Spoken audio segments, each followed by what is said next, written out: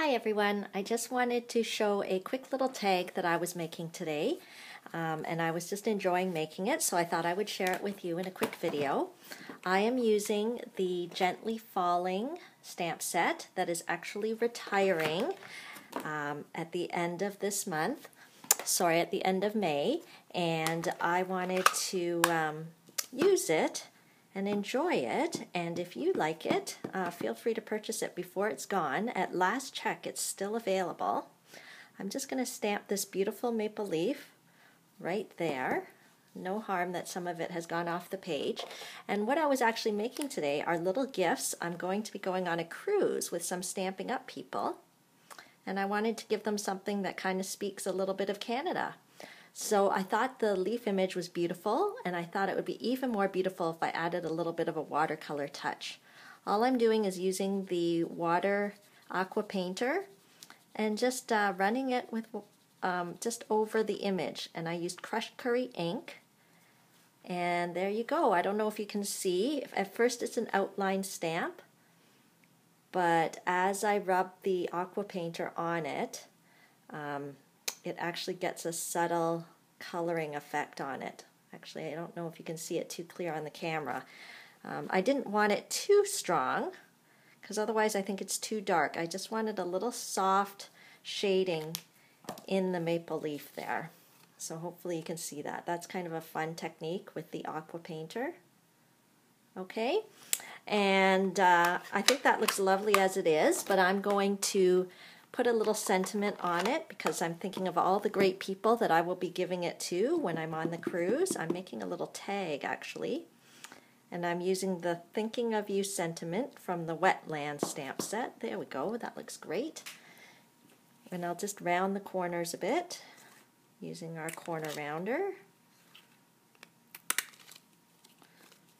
I think it's nice just to have a softer look, and I do that with the corner rounder. There we go. I'll do the same on this piece. This is Cajun Craze.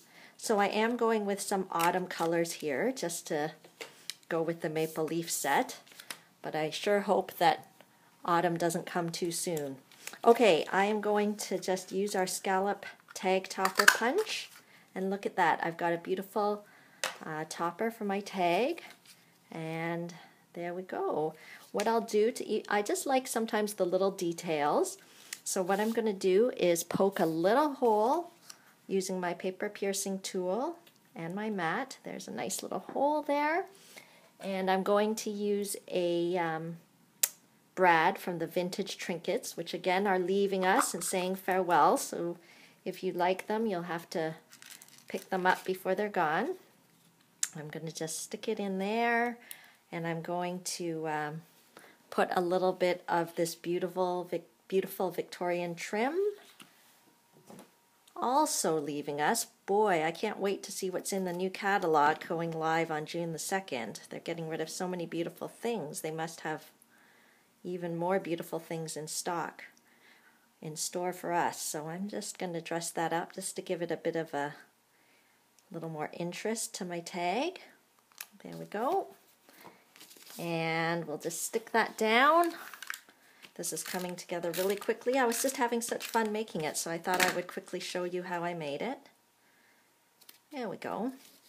And just like that, we've got a really cute tag that says, I am Canadian. And here's the little gift that I'll be giving to the folks that I see on the cruise. Okay, so I just picked up these maple leaf suckers at the bulk barn, and I just tied it with some early espresso twine, and I think it'll just be a cute gift. I'm going to sign my name on the back, and it'll just say, hey, I'm thinking of you, I'm so glad to see you, and here's some thoughts from Canada. Okay, I hope you enjoyed my super quick video, and I hope you have fun playing with your stamping things too. If there's anything you need, you can always go to my website at www.genevieve.stampinupnet and hit the shop button to see what you can purchase. Make sure to get those retiring things before they're gone, and of course check the clearance rack. You never know when they update that. Okay, have a great day. Bye.